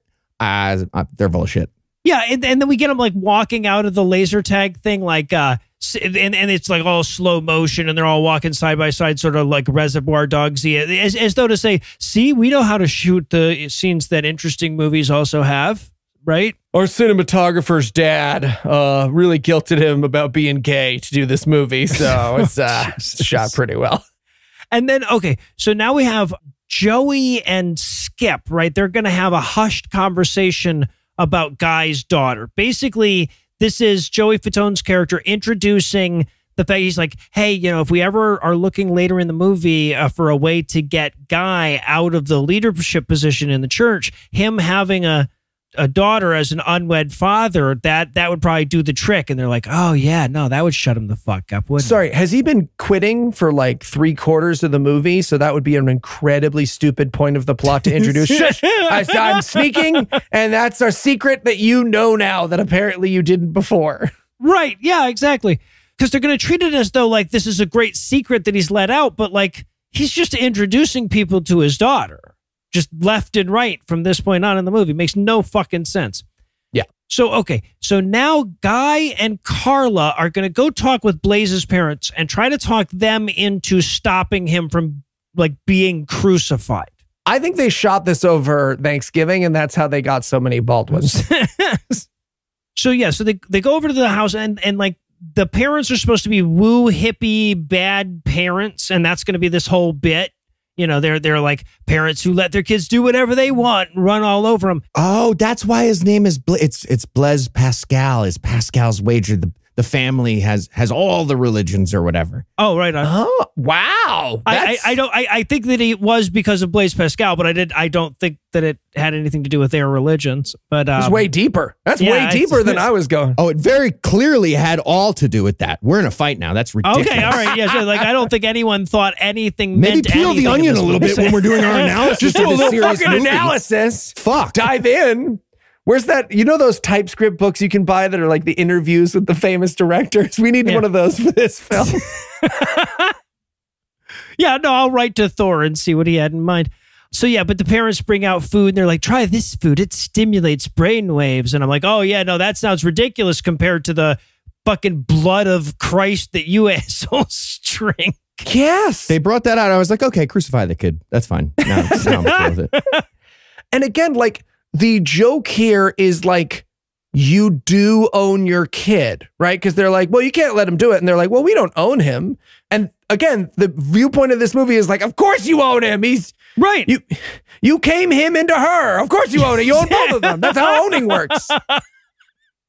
Yeah, they're like, no, we prefer to let him make his own mistakes and do his own thing. And the movie's like a bunch of fucking assholes. And to try to show us, no, that is a bad thing. In the background, we see him sticking a knife into a toaster the whole time, but his parents aren't going to tell him not to do that because they let him do his own thing, right? Because they're desperately trying to make that into not a positive. Yeah. But they're like, yeah, but no, you can't let him get crucified because that would really hurt. And they're like, isn't your religion all about how getting crucified is awesome? And they're like, only for our guy. Damn it. One guy. It's just the one. And he has this big blow up moment, which is supposed to make Carla super wet. We'll talk about it in a second, where he's like, you're bad parents. And I just wrote in my notes, my man, you gave away your kid. Like, that's the secondary plot of the movie is that you gave away your kid. Like, at least their kid's in their house. What are you doing, my man? Yeah, so yeah, he blows up at him. He's like, you shouldn't let your kids make decisions by themselves. Fuck you. And Carla's like, and she walks out after him. Yes. And they have to have a scene where they make this actress be like, that was awesome. Yeah. So then Carla goes to see her dad to try to talk him out of doing the crucifixion. But he's being interviewed by a news crew from, wait a minute, hold on just a second. I want to make sure that all the listeners are sitting down and or pulled over their car because this joke is really going to slay you. It's a news reporter from MSNBCSN Span. Is all of them. Too many letters. Honestly, if the Glow Glab Galab was in this scene and just they never acknowledged it, this is my favorite movie. Sure. But they're claiming that MSNBCSN Span or whatever, it's one of those, liberal woke news channels that's propping up mega churches of Christianity. And they're mad at that. Yeah. What are they even trying to say with that? Yeah. And she's like, well, when you're done with your interview, I have an important conversation that I want to have with you privately. And he's like, no, talk to us on camera about whatever it is that you don't want to talk to us on camera about. And she's like, okay, I guess I'll do that now. Right. So she tries to talk about it doing the crucifixion. He's like, oh, are you sure you're not actually devastated by the revelation of Guy's illegitimate daughter? And she's like, wow, you really are shoehorning that in a way in this scene that makes no sense at all. Is that what your side of the movie is about now? Yeah, no, this is what my side of the movie is about now. Oh, okay. Interesting. Weird. There's also a moment here where his assistant comes out and she's like, oh, these are all the various types of nails that we're considering for the crucifixion of the kid. Which one do you prefer? Now, I want to point out, in Mexico and the Philippines, when they do this, they usually just tie the people to the cross. They don't actually put nails to it. Sometimes that's done, but generally speaking, this is a different level of crazy here. It's like Daffy Duck. It's only done once. So then we cut to Stephen Baldwin being whistly and magical. Look, this movie was super boring. I did not enjoy watching it. But I watched this scene where Stephen Baldwin tries and fails to whistle 4 times in a row. Because they were like, Stephen, so you're walking down the hall whistling like this. And he's like, got it. Fluff, fluff, fluff, fluff, fluff. And they're like, I'm sorry, are you saying the word fluff, fluff, fluff? Yeah, that's how you whistle. Fluff, fluff, fluff, fluff, fluff, fluff, fluff. I named my company Assault. He did, yeah. So, yeah, he's whistling his way along or whatever that fucking shit is and flooding his way along. And he opens the supply closet and Carla's in it crying.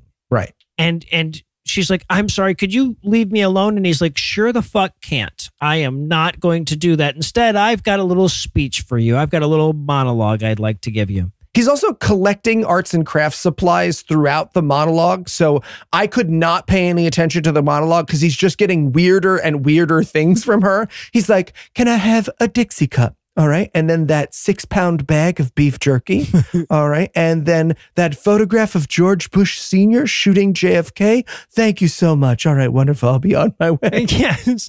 Yeah. And look, if he was just trying to get his job done around this hysterical woman, this scene would be hilarious. But no, he's trying to make a point to her about how even through all the gimmicky weird shit, Jesus' light shines through or some shit. Right. And I mean, look, I get it. Most of the time as a church employee, when you find someone crying, it's because they've been molested by a pastor. So you're used to ignoring. You got to work around it, Well, they kept calling him like the world's most famous youth pastor throughout the movie, and I was just like, I feel like the world's most famous youth pastor probably got that way by molesting children. I feel like it's the Justin Bieber guy who got his own documentary. Yeah, right. But I think, and correct me if I'm wrong, I think all the art supplies that he was asking her for, I think he was making flowers for her out of the art supplies as he was talking to her.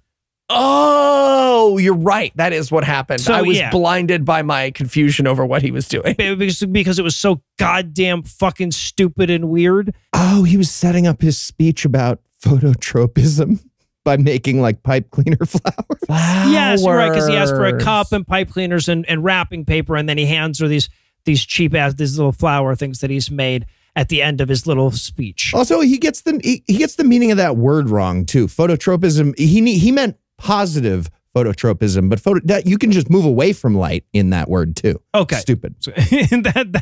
That's where this movie really fell off the fucking rails. All right, well, I'll tell you what, we just had to relive watching that stupid scene, so I need another break. But first, let me give Act 3 the hard sell. Will Carla ever exhibit signs of autonomy? Will anyone be criminally prosecuted for trying to torture a child? Is this movie saying Mexicans and Filipinos are bad at Christianity? Find out the answers to these questions and more when we return for the sadly I'm just talking about the movie conclusion of Church People. Okay, so Ashley, this is the scene where you and Greg, you have your your meet cute. Sorry, meet cute? Yeah. Like you haven't been home for years, but now you are, and he sees you and he's like, wowie zowie. Well, exactly. Yeah. Thanks, Greg. Right. About that. I don't want to give notes, but is it possible for him to not have been my youth pastor? I mean, I guess we could change the script, but why? Well, isn't it a little weird that I'm the romantic interest of the movie and the main character met me as a literal child? Why would that be weird? Well, obviously that would mean, like, at best, he was attracted to a child and is now waiting till that child is an adult to act on it. That's at best. Well, yeah, I mean, yeah. What are you suggesting that just because you met someone as a child, you should never pursue them sexually? Sexually, yep. Yes, I am. That is exactly what I'm suggesting. Well, I mean, I met my wife when she was in my youth group, and so did Larry. My wife was actually too young to be in my youth group, but her older sister was, so I knew her that way. Okay, right, yeah. Well, I guess let's do the scene then. Great. Hey, I heard your cousin had a baby. Yeah, she did. Any pictures? Nope. Haven't taken any. Oh, sure. I'm not comfortable with this thing on that bucket. I just didn't even want to say that one.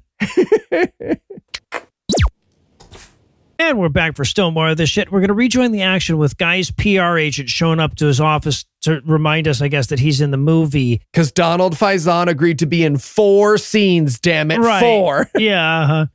But he's going to drop Guy as a client. He's there to tell him that, hey, man, you seem really against making money, which is kind of my whole like, why would you have me if you didn't want to make the most possible money? So I don't want to represent you anymore. Also, I just got to deal with T-Mobile to do some commercials. I'm leaving the movie right now. Right. Yeah, exactly. I don't owe Heath's hometown money like Stephen Baldwin does. I can stop doing this. But he is going to sign Blaze for a book deal and a tour for his post-crucifixion career. Right. And I just want to point out that, like, even the fact that you're acknowledging that the books of your most prominent speakers are ghost-written churn sold to people just for the money, like, that's a real problem that the movie never acknowledges or talks about. Right, because the implication, of course, is that there are a bunch of Christians out there that would buy the book about the kid who got himself crucified to up the attendance numbers at the local megachurch, right? If you actually believe in Christianity, you have to agree with the megachurch here. You have to. Really? Yes. They're like winning. Right. Yeah.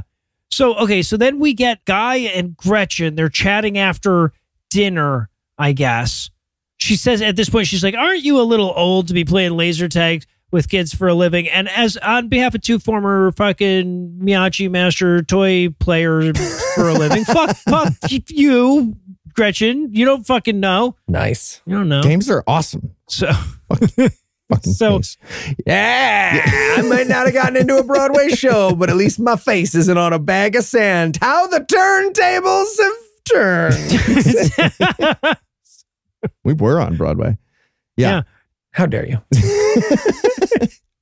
But it's rough for the Gretchen actor in this scene because she has to laugh at this piece of shit Thor comedian's jokes that he wrote and then put in his own movie. It's so bad. She like tries to do the laugh several times and like retches a little bit each time. Right. He's like, Right. it says 8 ha-has in the 16 total ha's in the script. Contractually obligated or you're not getting paid. I hope she got paid a lot. You didn't get a T-Mobile ad like Turk did. You fucking stay here. He's like, all right. Well, that wasn't enough ha's. So I'm adding a line here about how charming and likable I am for you to say. She has to say that? She actually has to say, you make me laugh so much more than anyone else in my life. She could not get through it. No. Rough. She's like, well, my mom sure does suck compared to you. And I'm like, oh my God, you know this guy's got an estranged daughter when he's writing this shit in the script. And then my daughter will tell me that I'm even better than her And then mom. she'll say, So- I'm it's the funniest so- fucking possible. so tragic. She'll say, your soul patch makes you look like a progeny of jazz. It's like I wrote this scene as a sketch after I heard Anne laugh at Eli when she was listening to like our podcast or something. I was like, oh, what were you laughing at? Was it a me joke or an Eli joke? Was Or it an me? Noah joke? Which one of us was it? And she was like, Eli. That's rough. Anna I knows was like, better oh, than to really? laugh at. Well, I am writing a Christian movie now, and you are in it laughing at me, asshole. This is our vows. And by the way, this scene only exists for her to compliment him. That's it. Right? She laughs at several of his jokes, talks about how charming and likable he is, talks about how he's better than mom, and then they leave to go get yogurt. That's the whole fucking scene. Yep. So then we get like a montage of him and Gretchen off doing daddy-daughter stuff. They're like flying kites and making bubbles. What the fuck age is she supposed to be? That's was my The thought movie is that thinks she is 8 years old. Yeah. Like, actually, that makes the most sense, right? I think they wanted to hire an 8-year-old for this part of the movie, but then Thor took them aside and he was like, hey, there was an issue in 1997 and I need everyone who is technically a child in this movie to be look at me, well over the age of 18. And they were like, oh, yeah, no problem, man. How far? And he was like, far. Look at my soul patch, far. Yeah. You know they make children mannequins too. They don't. They'll sell them to you. You just buy mannequins. There's not even, all you right. can get them on Amazon. Touch the You're gonna patch. get a suit at this point, yeah. I'm touching you with it. So then we get Carla. She's walking to her car when Joey Fatone accosts her in song. Some more. We actually get a Joey Fatone pop scare. It's fucking weird. Yeah. Yeah. With the like bang, bang Yeah. noise. Yeah. That should be the name of his solo album, Pop Scare with Joey Fatone. Oh, something like nice. that. Yeah, that's good Ooh. stuff. Yeah. Pop-Tart scare. So he's of all things, he's proposing marriage to Carla, the woman he's not dating, right? Right. And during this little stupid song thing that he's doing, he says, God wants me to marry you. And I'm like, oh, wow, you've underscored yet another reason why your religion is dangerous and terrifying. Huh. Yep. But yeah, she's trying to say no, and he keeps interrupting her to tell her that he's picked out flowers and a venue. And like, okay, we've moved on to just like very high level insanity at this point, right? This isn't like just cute guy also is a rival for her affection or whatever. Yeah, we've moved past failure of a comedy bit and on to like postmodern Abramovich performance. So yeah, but she's like, I'm not interested in dating you. He's like, oh, it's Guy, isn't it? And she's like, well, he is the only other adult male in the film I'm not related to. So yeah. But he promises he's going to talk Blaze out of getting crucified for her anyway, even though she won't fuck him, right? Yeah. He might as well say, no, it's the part of the movie where I'm on your side now. And she's like, oh, great, wonderful. Yeah, I was way earlier. It was the part of the movie where I was on his side. So I'm glad to see that that's just a timing thing for the characters. So, we had to pop that bubble. It was all the way blown up. So, yeah. But then they have this stupid fucking scene of Joey talking to Blaze and failing to talk him out of it. Where he's just like, yeah, there's going to be a lot of people there. And Blaze is like, yeah, won't that be awesome? And he's like, oh, fuck, I didn't have a follow-up. That didn't talk you out of it? And that's the scene. Yeah. That's it. That's the scene. Again, why blow that balloon up if you're just going to pop it like that in the next fucking moment? The problem was Joey Fatone didn't do any singing to Blaze here. Sure. That's what it is. Yep. Blaze wanted him to sing. I feel like it got uncomfortable. There was a mannequin and Joey Fatone was like, even me, not doing it. Okay. Yeah. So Guy's in his office all bummed, and damn it if the insurance guy isn't there. Right now. He bought mints. Yes, he brought the mints. Mints callback, guys. Mints callback. Only comedy pros like Thor Guggenheim really nail callbacks like that. Yeah, no, you got to be really good at comedy to do callbacks. Yeah. So, but now up until this point, his last hope had been the insurance guy would shut down the church and not let him do the crucifixion. But now the insurance guy has upped their insurance and it'll be okay. Right. Yeah. And I will say this movie does have one funny line. He says, yeah, you're totally fine to do fire, crucifixions, and preschool. Well, okay. So that line would have been a lot funnier. So the actual line, I wrote it down, is now you're good for crucifixions, crowns of thorns, floggings, and preschools. And yeah, that would have been a great fucking line if it wasn't for the fact that churches so regularly get in trouble for flogging children in their preschools. Yeah, I guess it kind of undercuts it a bit. Bit of a downer. Yeah. But Skip's like, hey, Guy, just apropos of nothing at all about you making our insurance more expensive, can I talk to you in my office? And then he fires him. Right? Right. And again, like, this is where I realized in the movie, like, oh, Skip is supposed to be like a bad guy. He's not just misguided. He's like the bad guy villain of the movie. But don't worry, that won't be consistent in the next fucking scene he's in. So I'm just completely confused about his motivation here. Right. And also of fucking Guy's motivation, right? Because he's like, you're fired. And he's like, I've been trying to quit since the literal first scene of this goddamn movie that we shared together. But now I'm very upset about being fired. Now I'm upset that I'm fired. Yeah. And like, hey, in Skip's defense, he's like, hey, you very clearly want to do things a different way than I do them.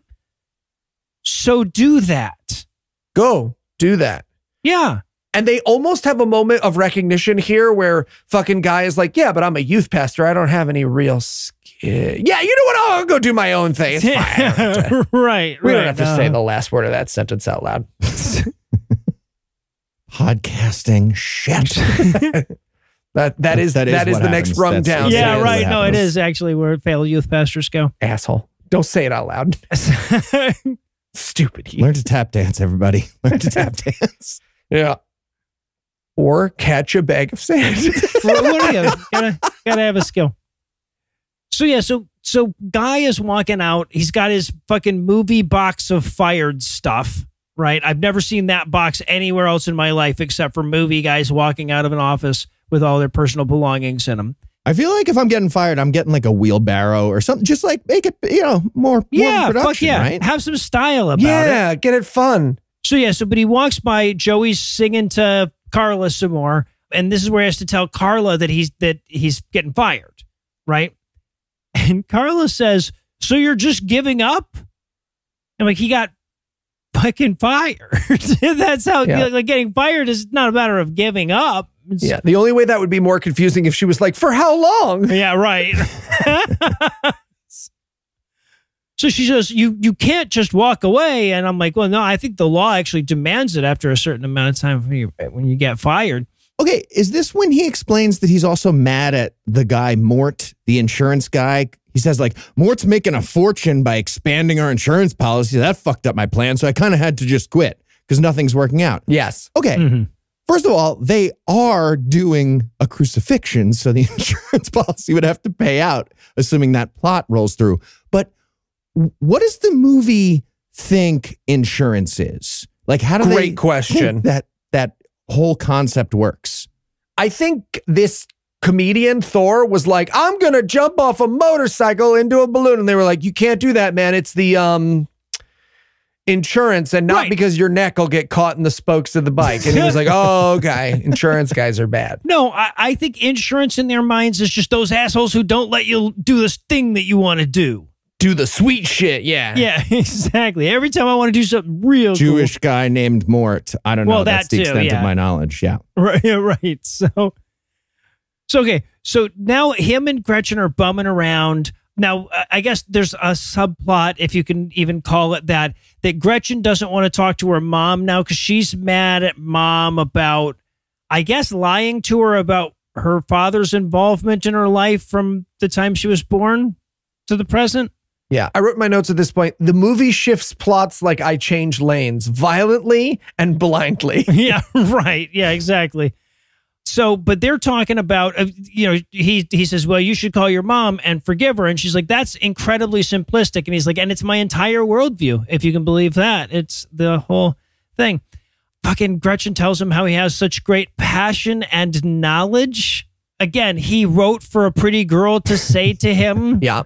Mm-hmm. Just to be clear, they're on a swing set. The movie is quite certain she's an 8-year-old character. Yes. Yeah, 100%. But Guy realizes that all through all of this stuff, trying to talk the parents out of it and trying to talk the insurance guy out of it, he's never sat and had a one-on-one with Blaze. So he just needs to talk to Blaze, and that'll solve the whole problem. Exactly. And he shows up to Blaze with a mannequin hand. Now, spoiler alert, he's just going to squish it and fill it with blood or something. That's not what I thought was going to happen. No. You guys all thought he was going to be like, Blaze, I will stand outside the door and you could do whatever you want to this mannequin hand for 10 minutes. No matter what I hear, I will not open the door.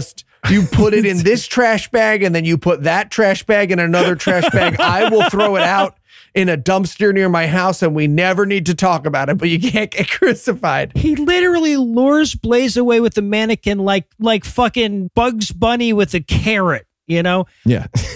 And they go in and he's like, hey, man. He's like, oh, I don't get to fuck that mannequin at all. He's like, no, you don't. Actually, I was going to use this mannequin hand to demonstrate what crucifixion looks like.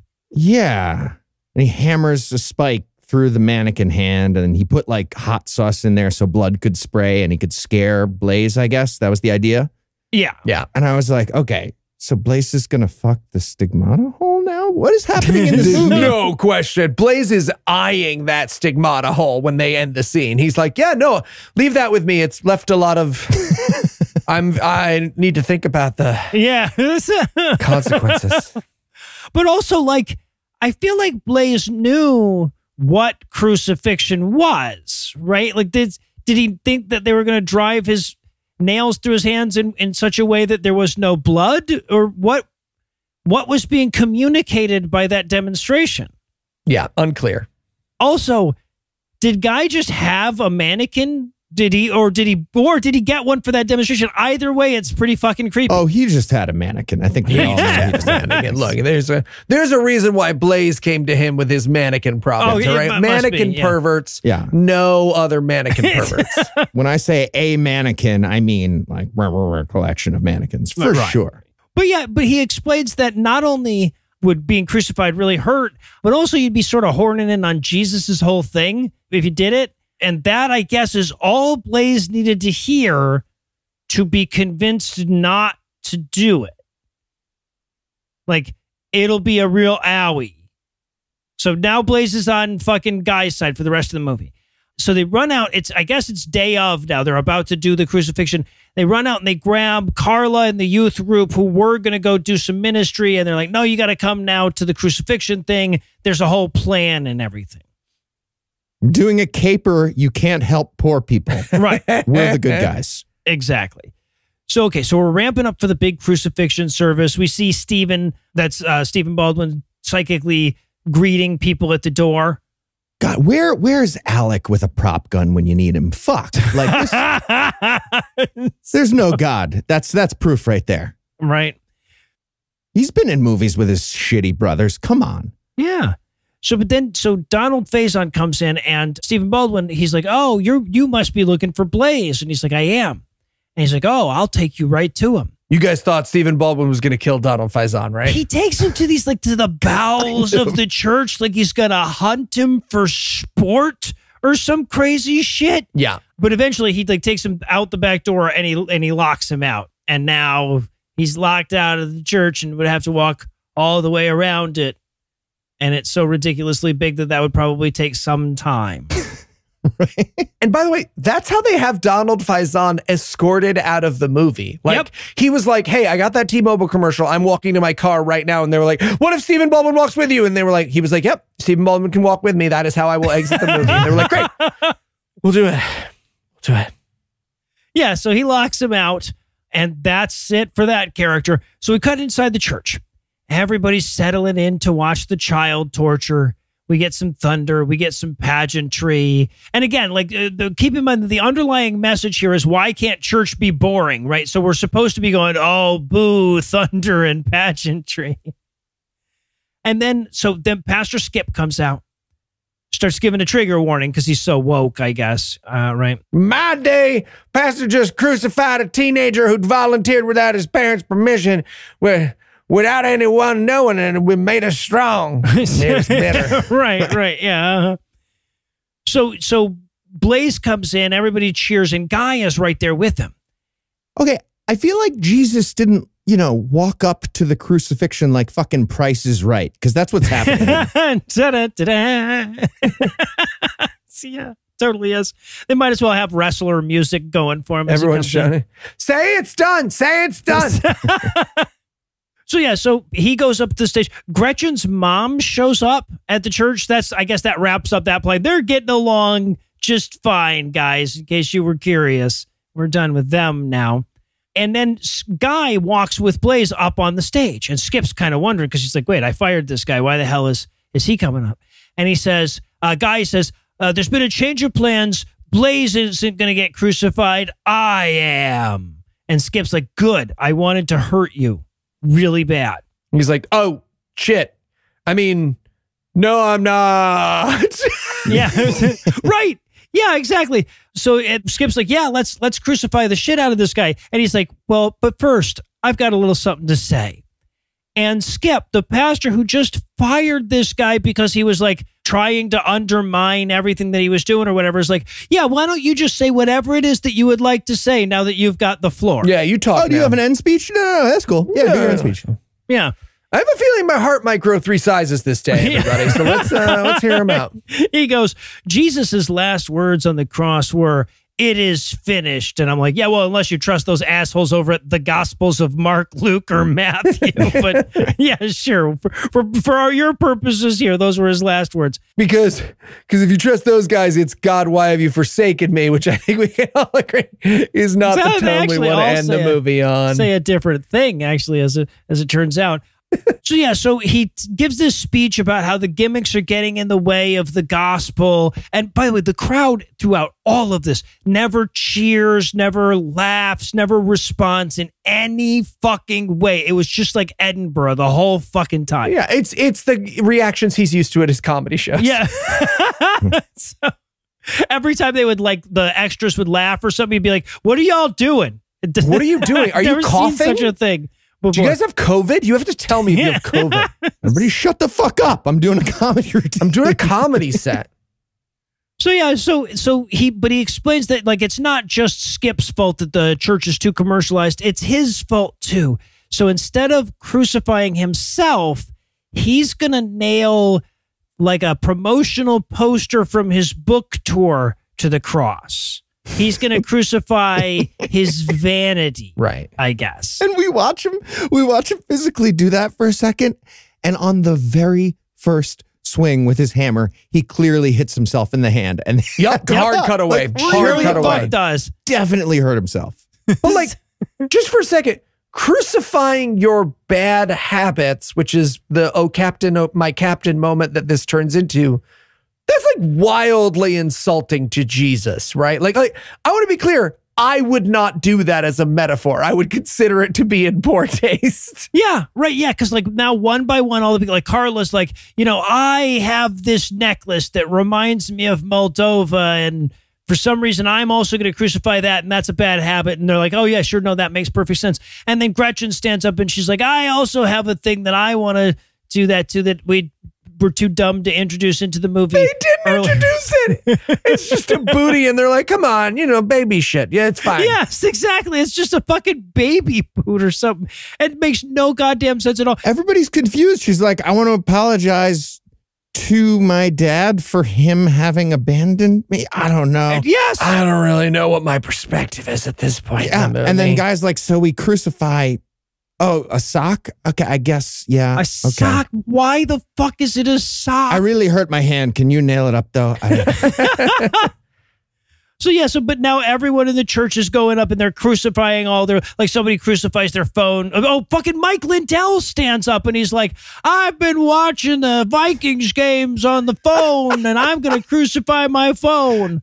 Yep. Sorry, Noah, I need to be clear that is not at all the brevity or the fluidity with which Mike Lindell says that sentence. Have me, Mike Lindell. Mike Lindell is so obviously on drugs. When you see someone in public and you're like, this person is on drugs and I feel like I need to get them medical assistance.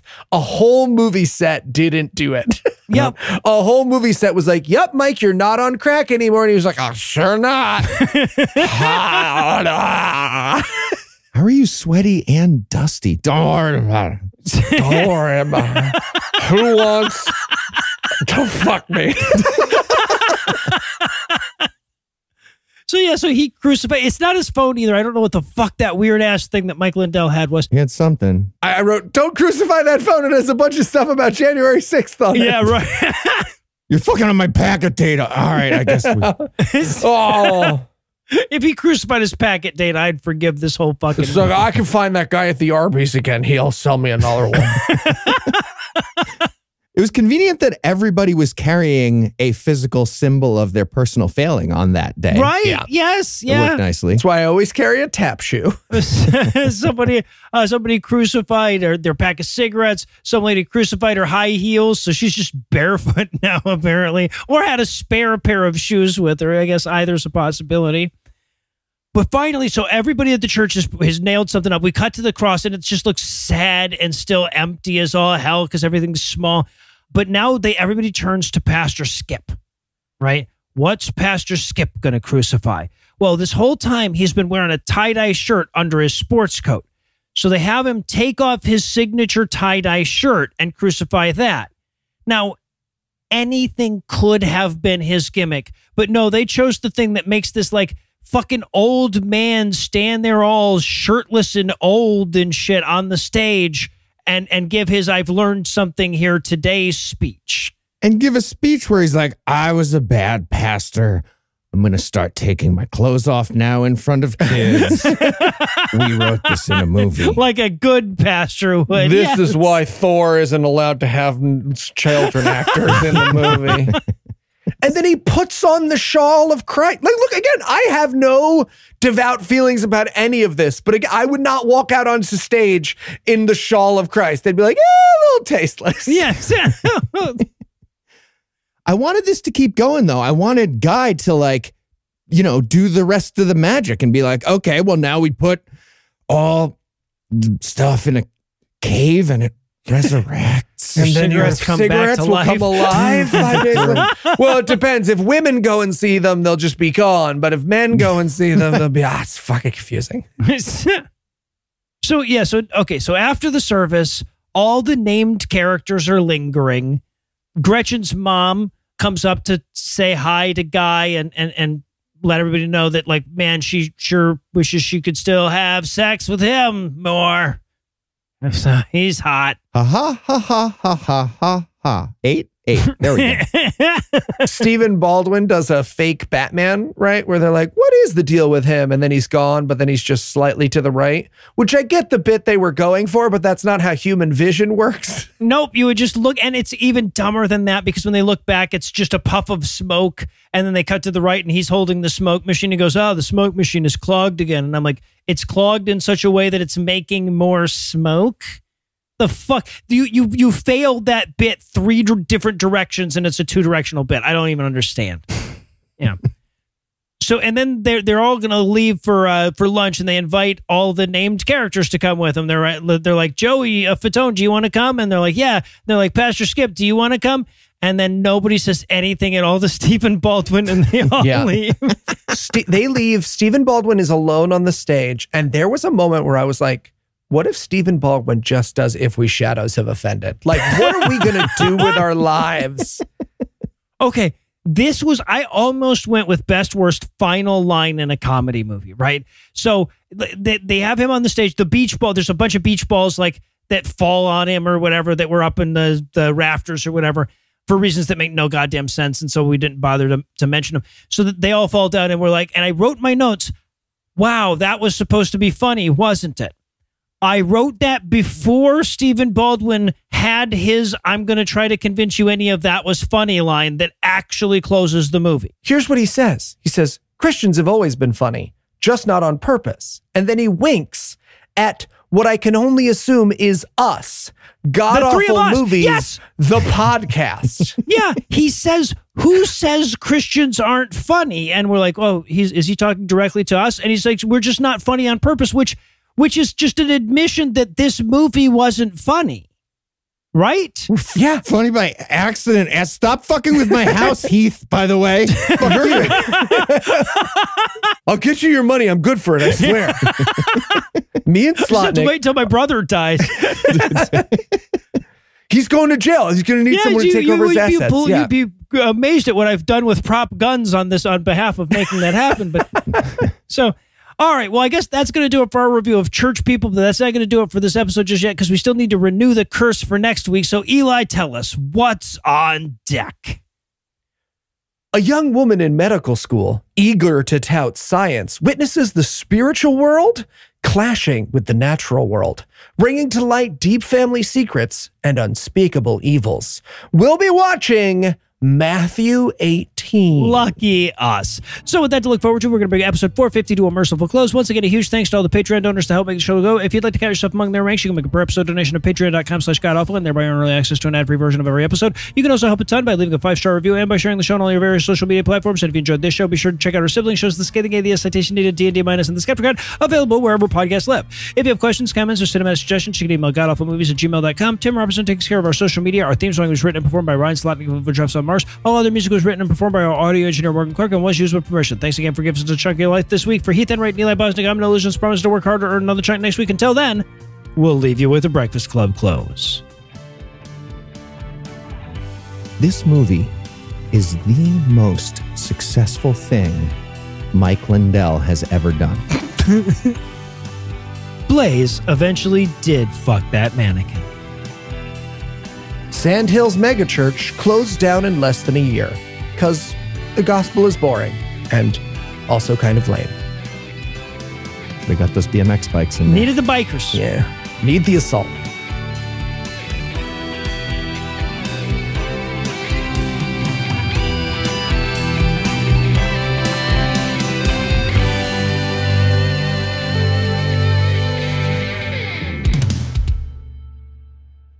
I'm already on interstitial. Oh, I didn't even click. Don't move around like you weren't. It's fine. It's like when you the guys who lose in UFC like get up and do the little like fast feet thing. Yeah, right. Yeah, so I could have still though. I still had. I'm not out. I'm not out. You're shitting. I am shitting. The preceding podcast was a production of Puzzle and a Thunderstorm LLC, copyright 2024, all rights reserved.